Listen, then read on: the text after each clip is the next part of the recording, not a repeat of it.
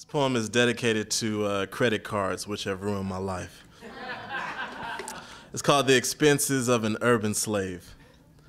Car insurance, so the popos won't tow my ride again, $123. Rent, so I won't have to move back to my mama's couch, $1,100.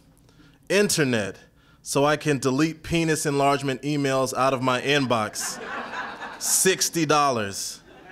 Cell phone, so I can text message people I don't want to talk to, $50.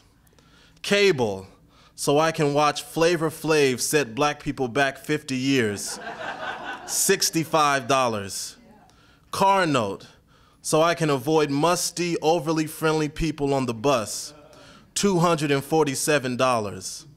Sally Mae, because they tricked me, deferment. The LA Superior Court, because parking in a handicapped spot when you can walk fine really offends people, $300. Being a severely broke, upstanding American citizen, priceless.